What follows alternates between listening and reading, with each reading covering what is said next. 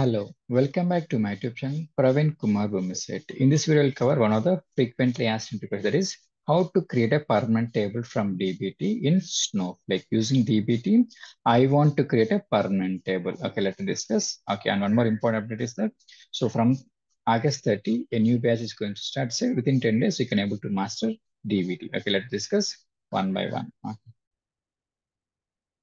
Okay, this is the DBT cloud. First, we should check which database and which schema it is pointing to. Select the current. This is the first step we should understand. So current database, current schema. Okay, bracket open, bracket close. Okay, now it's pointing to what?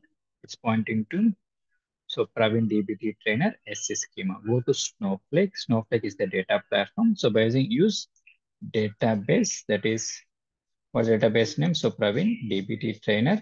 Okay. Control enter, same thing.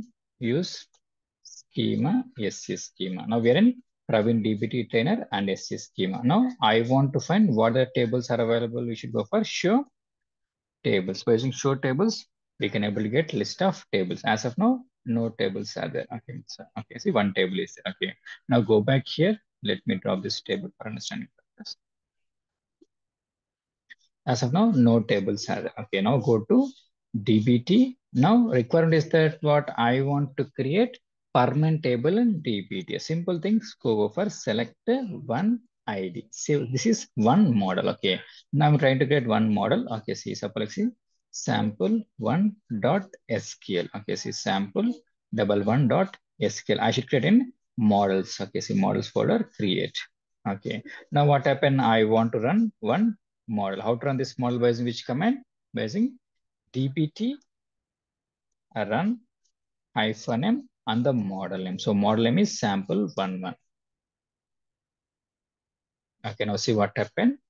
Now, so see, go back here, go to Snowflake and see confirmation purpose, show tables. Now what type of table? Okay, see show tables.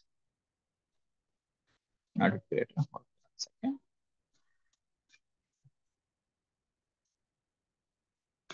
Now see what happened. Now see what happened. Now, okay, now view has been created. Okay, see show views.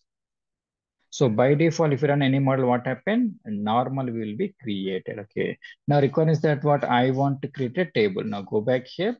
Now try to put the config property. What's the config property? This is the thing. Okay.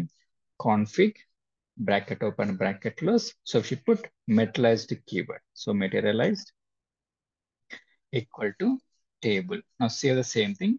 Now run this model again. So dbt run -m and the model name. So model name is sample11. Now table will be created. So by default, if you run any model, okay, normal will create it. Now go back, we mentioned table. Now go for show tables.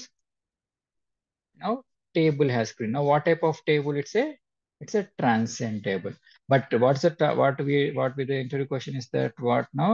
I want to create what's the requirement? I want to create a permanent table.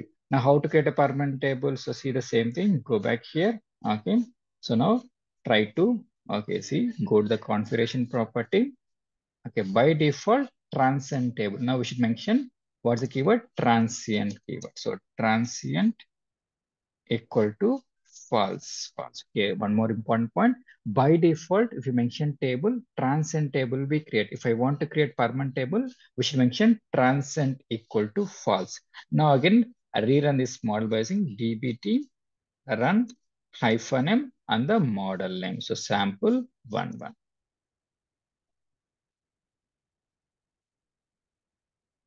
Okay, now see the same thing. Now go back here. Now see the confirmation purpose. Now see it's a transient. Now tell me what type of table now? Permanent table will be created. Got the point? See the same thing. Here's a fact. So here table is permanent. Okay, see by default, when I put table, transient table will be created. Okay, if we want to create permanent table, we should mention in the configuration property, make it what? Make it transient equal to false. Okay, this is one of the frequently asked question recently. If you like the content, subscribe and share the channel. Thank you for watching.